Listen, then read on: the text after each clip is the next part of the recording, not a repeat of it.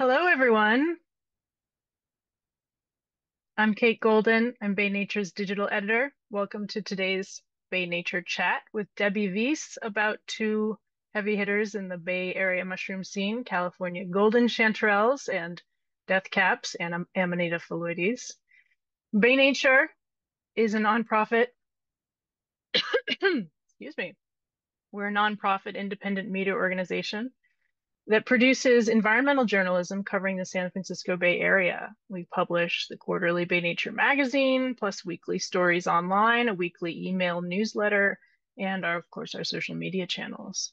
Now, Bay Nature Talks and other events like this one are how we bring our stories to life and connect you more deeply with experts in the field. Now, having Debbie is a real treat because she is in the field a lot and she knows her stuff. Today's chat covers one of our most beloved edible mushrooms and one that is deadly poisonous. We have fame and infamy. We have Beauty and the Beast all in one lunch hour. So we will talk about sex and poison and science and food. Get ready. Before we get started, a bit of housekeeping. If you have any technical difficulties, just relax. We're recording everything and we'll send out a link after the event. And this is a chat, not one of our formal talks. We capped the registration so that people could get some questions in. Pretend we're all sitting around a table together. Please leave your camera on. If you have any questions, raise your Zoom hand or your actual hand. I am not terrific at multitasking, to be perfectly honest, but my colleague Christine is here to help me notice you, and I appreciate your patience. So I'll ask some questions of Debbie, and then I'll stop periodically to call on people. And together we will sprinkle the questions throughout like spores in the forest. First, we will talk about chanterelles, then we will bring in the death caps, and later we will talk about what happens when we find them in the woods. So save your foraging questions for the end. Um, I just I want to also thank everyone who either made a $20 donation to support today's talk or became a new member. Bay Nature, we get half of our income from donations, and your gifts make these events possible. We invite you to donate at baynature.org, and if you're not a member yet, signing up is how you get our gorgeous print magazine, early access to events, and a whole lot more. So I am now delighted to introduce Debbie Viess, the co-founder of the Bay Area Mycological Society. Debbie is a zoologist, a naturalist, and a mycologist who was seduced away from the furred and feathered by the wonderful world of fungi. She loves to document, photograph, illustrate, write, and talk about mushrooms and eat them. She is the co-founder of the Bay Area. Oh, excuse me, I said that. I met her when I called her about doing this article on chanterelles, and I got kind of a twofer because it turned out she also knew a ton about the genus Amanita and mushroom toxicology. So welcome, Debbie. Thank you for being with us today. Thank you for having me. You want to start by introducing us to our new state mushroom, Cantharellus californicus, the gold in the hills? Where do they live? What are they like? Sure. For those of you here today who have foraged mushrooms, it's likely that you have encountered our California chanterelle, which is remarkably the largest chanterelle species in the world. But for a long time, all of the chanterelles in North America were called by the European name Cantharellus cibarius. And if you go into some of the older literature, you'll see every single chanterelle, no matter how large it was, where it grew, or what it looked like, was called cibarius. So slowly, we're starting to tease out what we actually have here in North America. Where do they live and what are they like compared to other kinds of chanterelles? Well, our California chanterelle is particularly chunky. So some chanterelles are quite delicate, but this thing is massive, right? I mean, they can get literally this big, like bigger than my head, which is a remarkable size for a chanterelle. Our California chanterelle grows exclusively with oak trees. We do have a couple other chanterelle species that grow with conifers and different sorts of hardwoods. And this is their season. It's been a spectacular season this year, but not every year is like this. So if you just started mushrooming this year, I have to give you the bad news that it's not like this every year. Why are they so big? Well, they continuously grow for months at a time, certainly weeks, and they continue to add on more layers of fertile surface underneath that cap. So they just keep growing and growing and growing and growing until eventually they're just beaten down by wear, animals trampling them, or too much rain will, wear them away. But Do you they keep know if growing. they're like you said, that's the fertile surface keeps growing? Like, are they reproducing as long as they're, the bigger they get, the more spores they make? Does anyone Yes, know? pretty much. So they actually let add, which is unusual among mushrooms. They add more, at least among these are quasi-gilled mushrooms. They keep adding more layers of fertile surface as they grow. So it's not a once and done like most of our mushrooms. They open their caps, they shed their spores. That's it. In a way, they're kind of like they remind me of halibut, that the biggest female halibut are also like the huge breeders. Like they're just, the older they are, the more they put out and the The more they more eggs they reproduce in the lay, world. yeah, yeah, sure. But even the Exactly. little ones, once they open and produce that fertile surface, they'll start producing spores. hmm But the thing it actually reminds me of, in how it grows, is the tomatoes that, you have your determinate tomatoes that you can put in a pot and they'll stay nice and well behaved. And then you have your indeterminate ones that the more you feed them, the more they grow. Is it like the same kind of process at work? It seems almost analogous, but you're talking about the vegetative portion of the tomato growing, and the so-called, there's not really it's not vegetative because mushrooms aren't vegetables, but the vegetative equivalent is the mycelia under the ground. So it's really that fruit body that just gets bigger and bigger and bigger and bigger. Though Mhm. some of those beefsteaks get pretty damn big too. So, It's true. you know, It's good to remember that like the massive portion of the fungus is really underground compared to right. The what we body of ever the see. fungus. The body of the Mhm. fungus is hidden. We just see the fruit bodies where they're producing spores. hmm Why do you think it took so long to distinguish our California chanterelle from the European and other varieties around here? Because the original colonizers of North America had a European tradition. So they went out in the field, they saw it's the kind of sort of science. Oh, this looks kind of sort of what I already know, so it must be that. And there were similarities, of course. I can travel all over the world and recognize a genus, but the species are a lot trickier. And so I think people were probably always a little wondering what we really had all along, but with the advent of DNA and the ability to really look at the genetic character of these creatures, we could see that they were clearly separated. And it wasn't just the macromorphology, which even within a single species can vary widely. Take humans, for instance. hmm My sense is that mycology, like part of it was that mycology is just like a tiny field in terms of who's doing it. That's And then, exactly right. yeah, and then with these DNA techniques, it seems like all over the kingdom, the taxonomy is just blowing up. Right. Everything we knew was wrong, or almost everything, or a good bit of it at any rate. Like I think I learned recently that like the Morel family is just like is among those that have exploded. Right. We're looking a lot more deeply, and a lot of people Mm, are looking at it. So the edible fungi get more attention and more funding. So the more funding you get, the more science you can do. true, but is anyone actually researching the golden chanterelle apart from people trying to figure out how to, Um, grow it in the there, lab? there have been some publications out of Oregon on chanterelles, not the California one, but the Formosa. And David Aurora, wrote up a pretty extensive piece in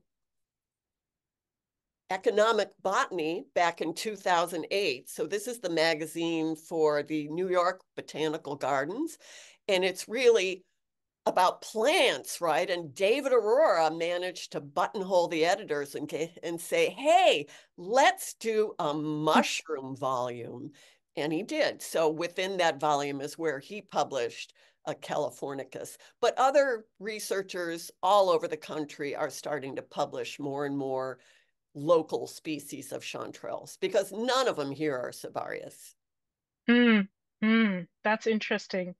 Um, and one of the things I notice about mycology being such a small field is that it feels like there's a very fun strain to it.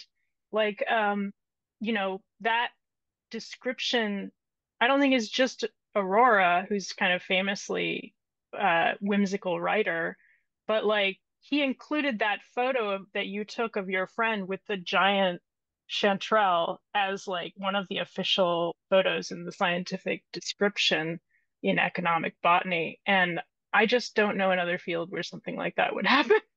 Well, in Can you tell us the story of that photo? Well, of course. So in fact, David called our house and he knew that we had been pulling huge chanterelles locally.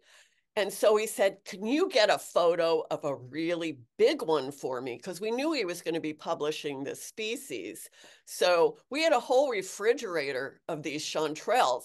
And that big one that you saw in that photo, was the one we trotted out every time we had a guest. We said, hey, check out this wonderful chanterelle. So our friend Kathy Aubrun was over and I took that picture of her. And I mean, if you read the Bay Nature article, you can see it, but I could probably Hmm. show you here. So David didn't choose to publish it in color, but you can see how enormous it is.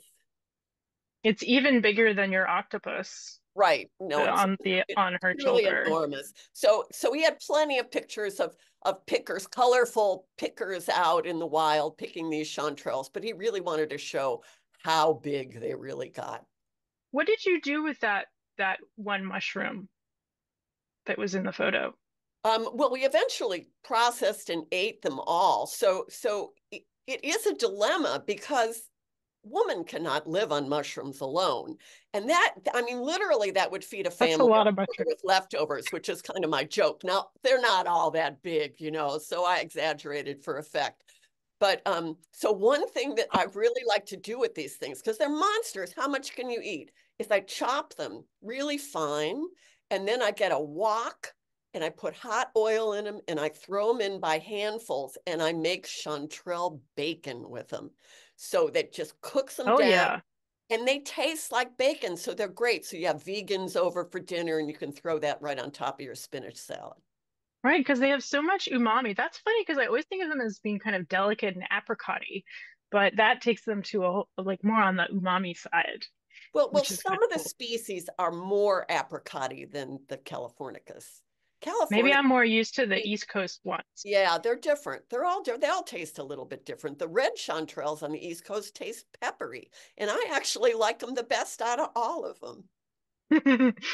Um, well, one thing I wanted to make sure that people know you should ask questions, like raise your hand if you have a question, and Christina will help me find you, or you can put your question in the chat.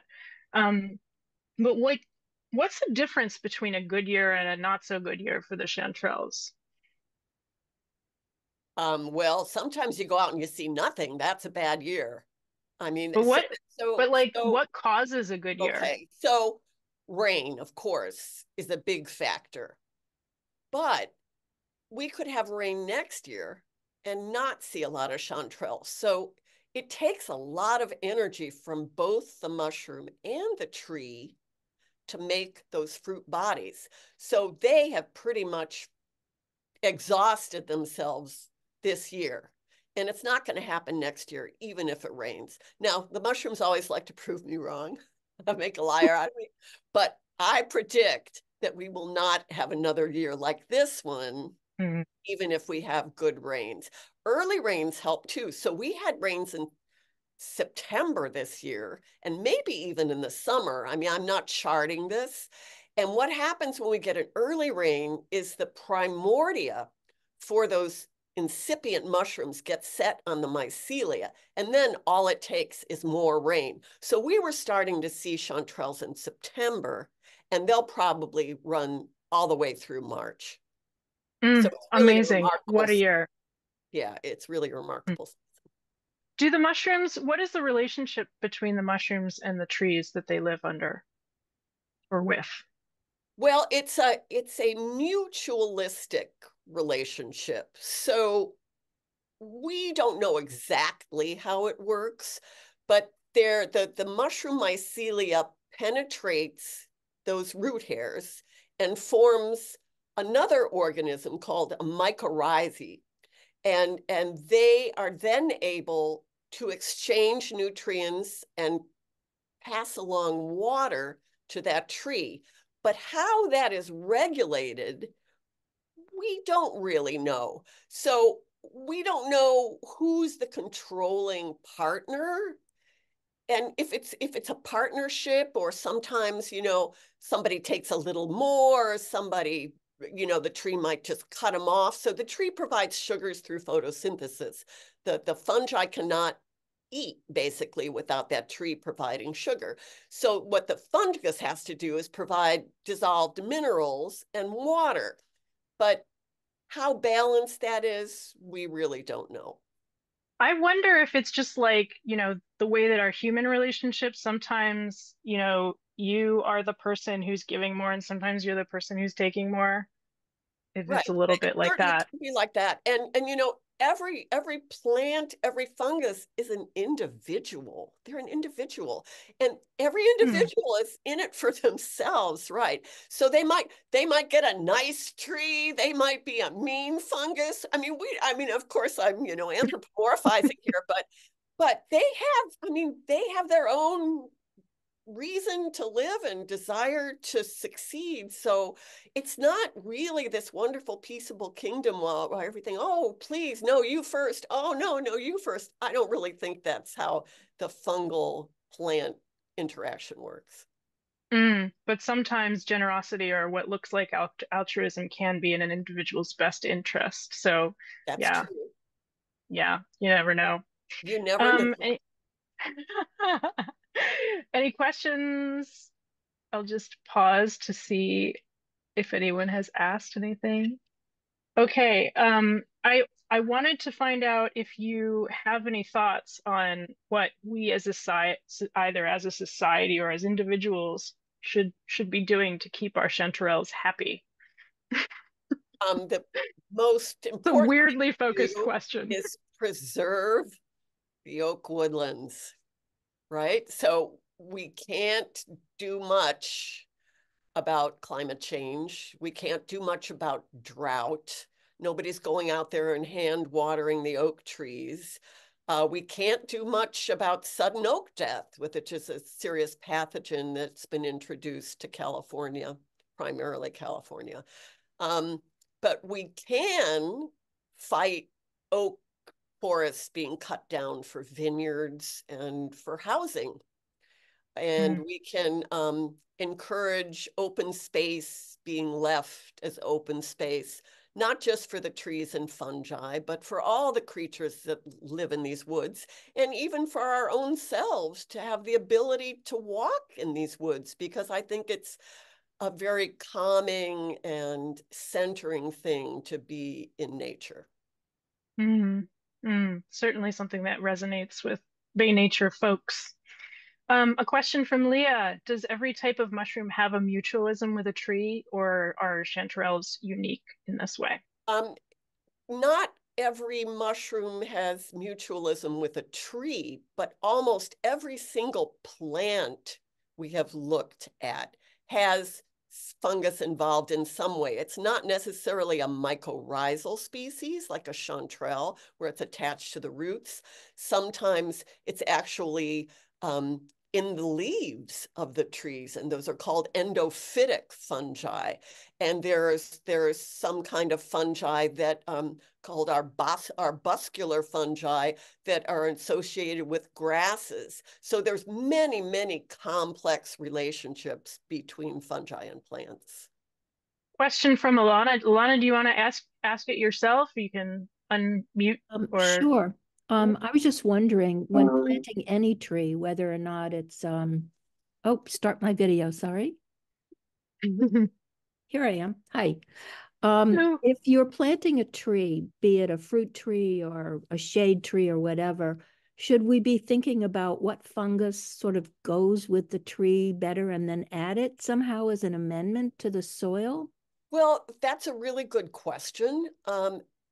So there's fungi everywhere, and there's fungi in your soil, right? So it's really important to maintain healthy soils.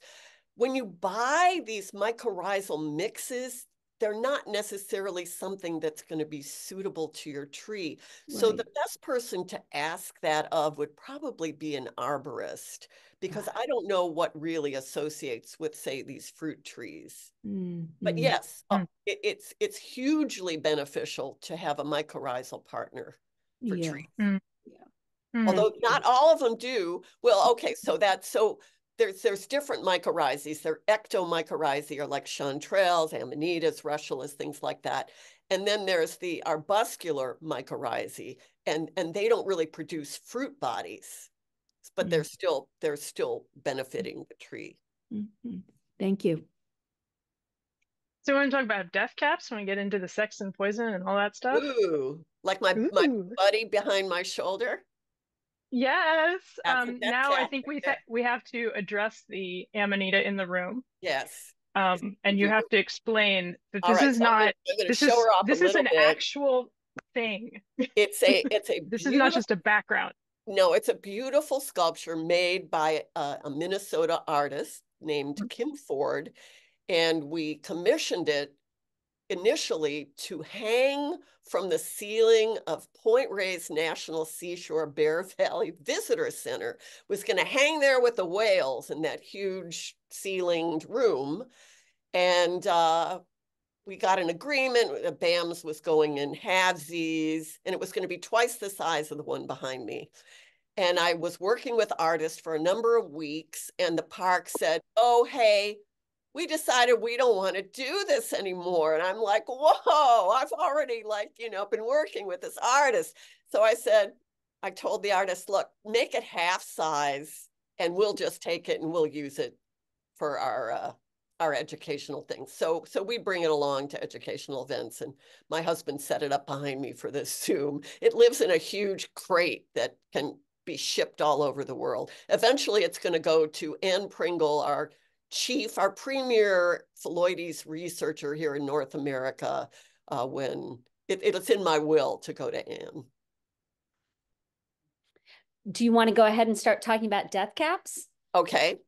So if you all have been paying attention in the woods or reading newspapers and listening to media, you're probably aware of the death cap, Amanita phalloides.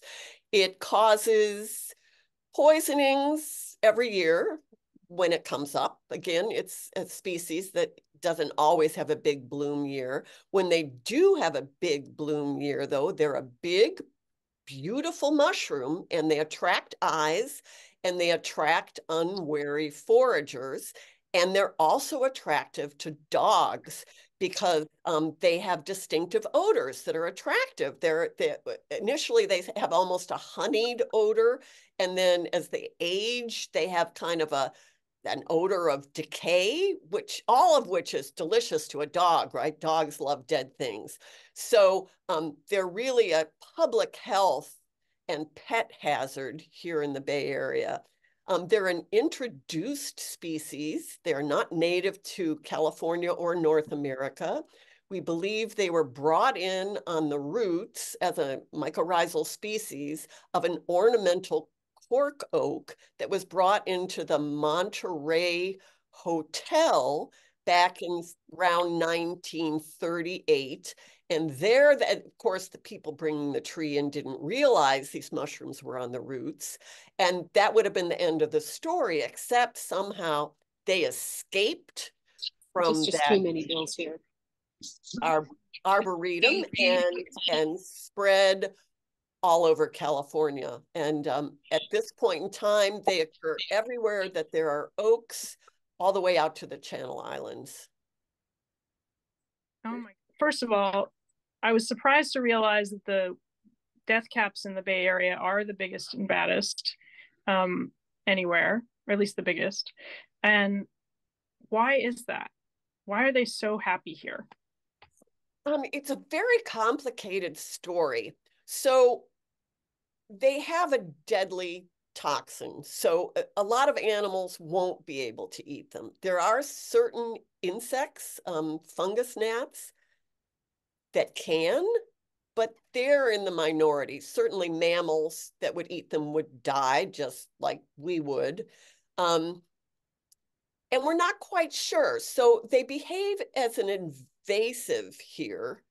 And we're learning a few things. So it turns out that they're able to make fruit bodies without the mycelia having to meet up with a different sex, as it were. So a spore is haploid. All spores are haploid. And then they germinate and they grow underground. But then they have to meet a compatible sex, as it were. And then they connect. And that's basically how they have sex. And then only those diploid mycelium will create the fruit bodies. So that's dependent upon actually finding that match. And sex and fungi is really complicated. So somehow, and only in California, phalloides can sometimes produce their mushrooms without having sex, without meeting a compatible mycelium. And this is really, really unusual. So that might give them an advantage in kind of conquering the world, as it were, here in California. Mm-hmm. I mean, we often talk about the ability to have the sex in the haploid way as being advantageous because it gives you genetic diversity that allows you to kind of deal with the challenges that come your way, right? So well, it's the opposite, actually. So you want the diploid. So you want two parents. Oh, sorry, that's what I meant to say. Yeah, of course you did. So you want those two parents because the more diversity you have in your genes, the more you're able to, swing with the world as it swings, right? But on the short term, it might actually be an advantage. Now, we don't know how it's going to work in the long term. So these fungi haven't been here all that long.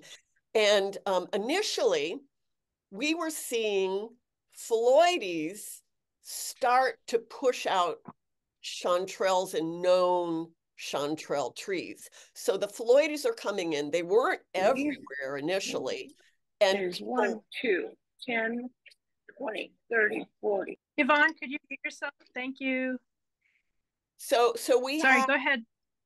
So we, people that have been hunting chanterelles for a long time in the Bay Area, know their trees, know where to go. That's why we're all kind of, we're not going to tell you where our tree is because it's going to come back. But so we'd go there and all of a sudden we started not seeing chanterelles and seeing just the forest floor covered in phalloides. And that made us think, uh-oh, what's going on here? Are they being pushed out? And that might be the case again in the short term, but every tree has multiple fungi on its roots. And somehow they figure out how to timeshare that fruiting and how to decide, the tree decides who to give the sugars to. And it's very, very complicated and there's lots of players. But just this year, we're starting to see some kind of a pushback where the chanterelles are coming back in areas where we were only seeing phalloides. So it's a dynamic and we're not sure how it's going to settle out in the future. I think we lost you again. Mm-hmm. Mm-hmm. I just lost my second kind of internet. So well, I can hear you. It turns out there's no power. So that's good. So making toxins, actually, we had a question from Leah that I wanted to address. Leah, do you want to ask your question? Sure. If you unmute. Thanks. Yeah, just both based on the sculpture behind you and just seeing the piece in Bay Nature, the death caps are really potent and toxic, but they really look pretty chill. And I was wondering why, given that they're really potent and toxic, like why aren't they more brightly colored like you would think if like of a more stereotypical toxic mushroom? Right, but not all toxic species are brightly colored. It's just kind of a gift from nature when that happens, right? The little warning that the phalloides doesn't care if you eat it or not really so much because it's so deadly. You're not going to be a problem in the long term, right? So you're not affecting the body of the fungus. You might eat a handful of those fruit bodies, but it's not going to affect the long-term ability of that mushroom to survive.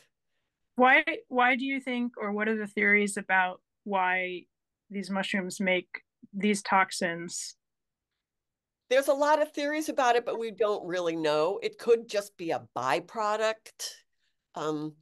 We really don't know. There's no definitive answer on this. What are some of the theories? To have an advantage or to prevent predation. I mean, it certainly does a pretty good job of preventing predation. You don't predate twice if you're a mammal, for sure. Although supposedly rabbits can eat them. Supposedly rabbits can eat them. So it depends on the mammal. Turtles can eat them. It's a case-by-case basis, but I definitely don't advise any humans to eat them. Amatoxins are really nasty. Yeah. And how do the amatoxins compare? Maybe tell me if you covered this already, but how do the amatoxins compare to like other toxins that other mushrooms produce? Like, do they all come from some genetically like linked? Are they all genetically linked, or is it something that happened? Well, they're all kind of unique toxins that come about, sometimes through lines. So a line of species. So phalloides is just one Amanita that has amatoxins. There's Amanitas with amatoxins all over the world, but they're all in a specific section phalloide within the genus Amanita. So they've been slowly evolving over time and spreading out and specializing. There's lots of mushroom toxins, but the amatoxins are the most pernicious and probably the most deadly of all. Question from Lola. Lola, you want to ask? I asked if they only grow under oak trees. I'm concerned. My family that lives down there has a dog. They walk often around San Bruno Mountain up there. Right. And dogs do get poisoned, and because they have such a low body weight, it's a very dangerous poisoning. So I lost what was your question again? Sorry. Briefly. In the Bay Area, would they be found up on San Bruno Mountain on the trail? Oh, okay. So they're they came in on cork oak actually, and then they jumped to our live oak. And then in about 2006, they jumped to pine and also tan oak. Okay. So they have at least a dozen tree hosts worldwide. So they're very, very good. They are very good at switching hosts. So predominantly you see them with coast live oak, but you just have to keep your eyes peeled for them. As far as dogs, if your dog is mouthy and is constantly eating random things, you better have that dog on a leash. And if you see that he's eaten a death cap, rapid treatment is the key. So get them immediately to a vet, have the vet get them to throw up, and then put that dog right on fluid therapy, which is the #1 way to save humans and dogs after an amatoxin poisoning. Okay, thank you. I'll let them know. All right. This is a good time to bring up that Debbie, you mentioned that there's a wonderful Facebook group for the question of what happens if my dog eats a mushroom and I don't know what it is. Yes. So take it away. This group is only in the case of an actual ingestion, okay? So this is not, you see a mushroom and you're curious about it. So these are people, about 200 highly trained, both plant and fungal experts from all over the world. So there's always somebody online that can answer your question. But this isn't for frivolous things. This is for when you, so the animal or your pet or yourself, you've made a mistake, you're frightened. This is the group, and I'll hold it up. It's Poisons Help. It's a Facebook group. So you have to actually be a member of Facebook, and it's smart to join this group first. So I'll put it up again. It's Poisons Help. If you want to do your screenshots, and join it. And then when you need the help, you just post your case, and you will have expert mycologists from around the world telling you what the species is that your pet or child or self has eaten.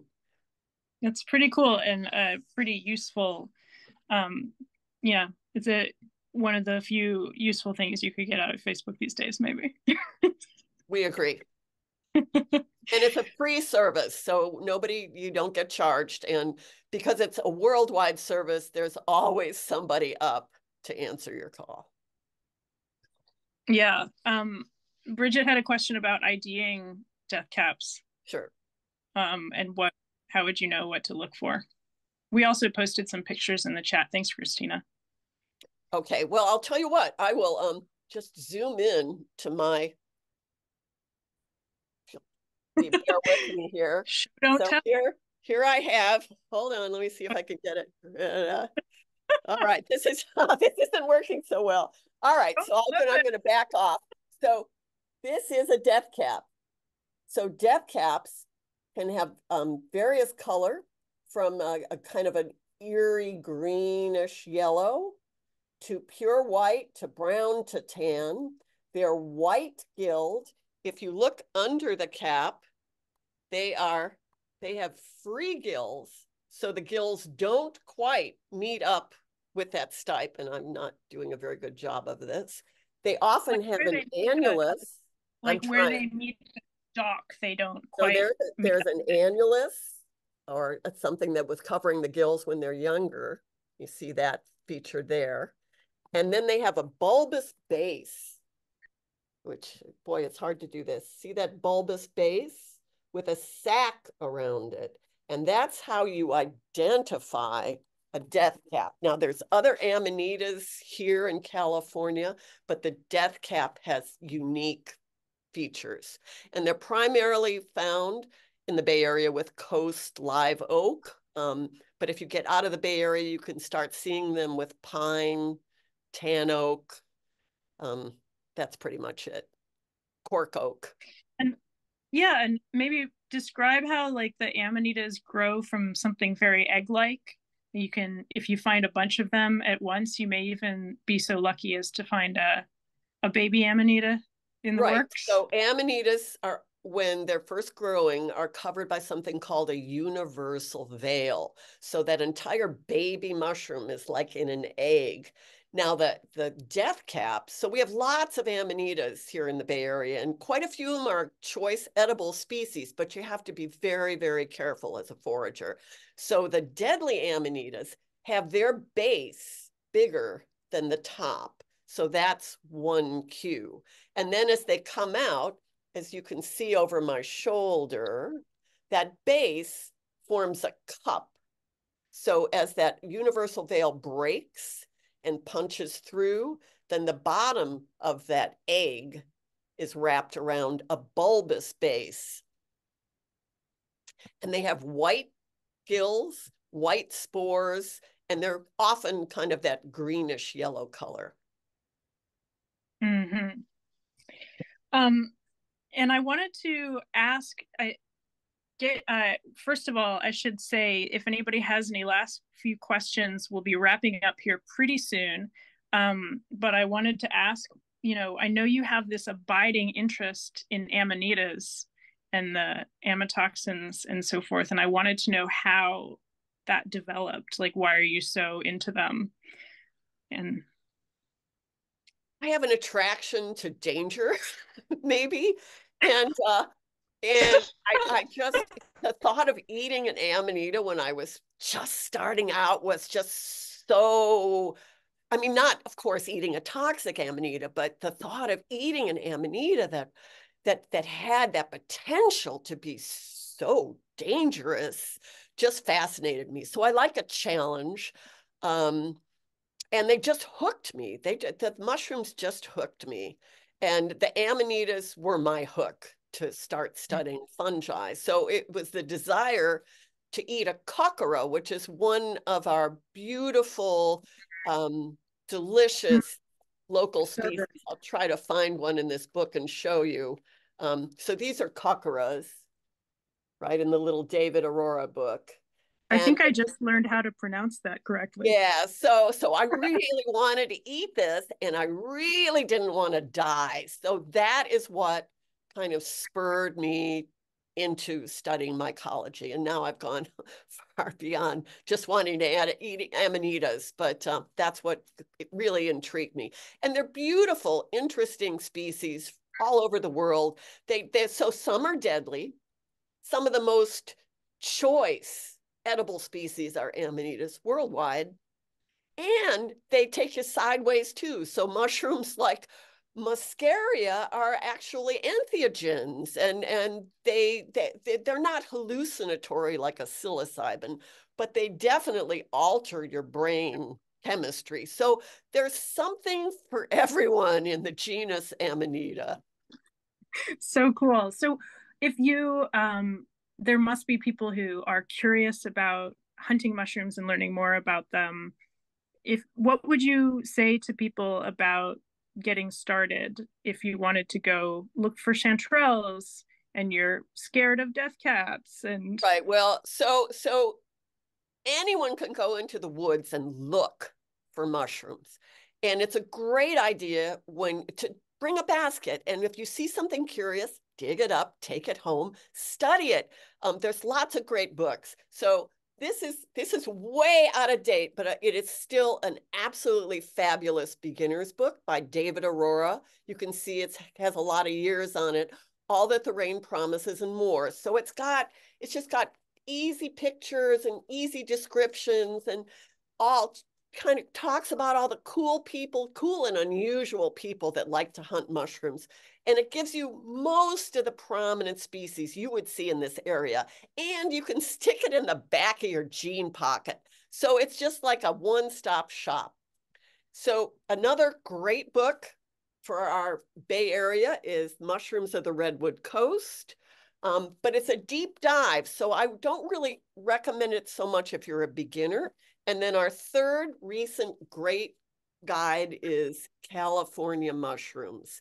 And this will actually get you up into the Sierra because there's lots of mushroom habitats. It's not just in the Bay Area.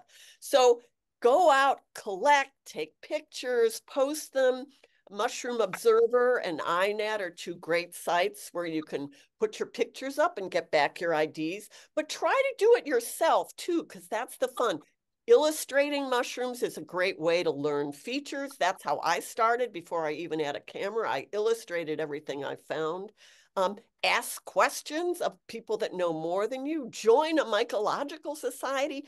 When I first was starting out, I think there were two societies, the MSSF and SOMA, and the FFSC down in Santa Cruz. Now they're springing up like mushrooms everywhere. So there's no excuse. If you want to learn, there's so many resources you can use to learn and do it safely, but don't eat what you don't know. Don't go out in the woods thinking, I'm going to get dinner. Go out in the woods thinking, I'm going to learn about mushrooms so that down the line I can safely gather my dinner. Mm-hmm. I'm among the people who have I would used to just collect a little bit of everything I saw and then try to do spore prints. And my husband, who's not a mushroom person, would, patiently have to endure, the spore prints overnight. There's like mushrooms on every surface in the tiny house, and none of them get eaten unless the key can be completely, perfectly identified. So it's a long journey, but a rewarding one for It those is. who start realizing how much diversity there is in the woods. Yeah, there's one. What about foraging? What We about want to foraging? ask about foraging because you mentioned, in the Bay Area that like there's a lot of rules and there's a lot of people. So what are your feelings about it at this point? Well, it's at the Bay Area is a Are there tough just place to be a forager because most of the wild places, it's illegal to collect mushrooms, just like they don't want you collecting the plants. They pretty much equate fungi with plants, which really isn't fair. But until we can change the land manager opinion, you are taking a risk collecting fungi in the East Bay Regional Park District. My old friend Larry Stickney, who was one of the co-founders of both the MSSF, the oldest mushroom society in the Bay Area, and the NAMA Society, which is the umbrella organization for the whole nation, was busted collecting chanterelles in Redwood Regional Park, and he had to pay a $600 fine. And this was 20, 30 years ago. Oh man. Yeah. Yeah. Yeah. So we had a couple yeah, go ahead. We had a couple other questions. Are the death caps dangerous to touch or just to ingest? They are not dangerous to touch. You have to ingest them for them to be dangerous. And you have to ingest enough of them too. So, I mean, I suppose you could do a taste and spit, nothing would happen. But you don't want to test that line, right? Just don't eat them. Yeah. Oh yeah. Yeah. And then what should you look for in identification tips for chanterelles? Well, the most important thing is to get into the habitat, right? So here in the Bay Area, it's coast live oak. And then sometimes they're not obvious. So you might need to kick the duff around a little bit or take a walking stick and move the duff around. Look for that little gleam of gold in the duff. And then once you find one, push things around until you find others. And then once you do harvest, cover up your hole and, be kind to the mycelia that made you that gift of a mushroom. Yeah, and maybe don't take them all, right? Yeah, that it depends on, so there's people that commercial forage in the Bay Area too, but they can't sell all the ones, so they can't sell the little tiny ones. You don't want to get the little tiny ones. So by the time they're really big, they've been shedding spores and their work is done, and you don't have to feel guilty about taking them home.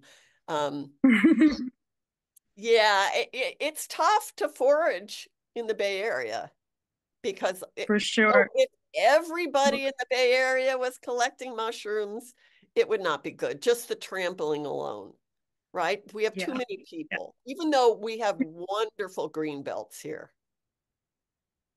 Yeah, we did a story on matsutakis in the fall, and by a Karuk woman who talked about how to be a good responsible gatherer, and that's probably worth looking up if you're really new to foraging. Just to it's a lot of the having good manners in the field kind of stuff. Like, don't take everything you see and don't ruin the habitat, and think about your lightly. Giving some to you can take walk on animal tracks, right, rather than breaking your own. And it doesn't hurt to thank the mushrooms. What does it hurt, right? Be polite out there. I love that, and I'll leave it there for today. I want to say thank you again to Debbie. This has been so fun. Thank you for sharing your expertise and your passion with the Bay Nature community. We really appreciate it and look forward to keeping our eyes open for more of our spectacular fungal friends. Maybe we would get out on the trail with you in the future, I hope. That'd be fun. And I want to thank everybody who came for this conversation. And thank you for donating. Thank you for attending. In the coming days, we're going to send around an email with a link to the recording. And I hope we also can include some of Debbie's links to the Facebook group and other helpful mushroom related information. So thank you, everyone, and see you next time. Bye.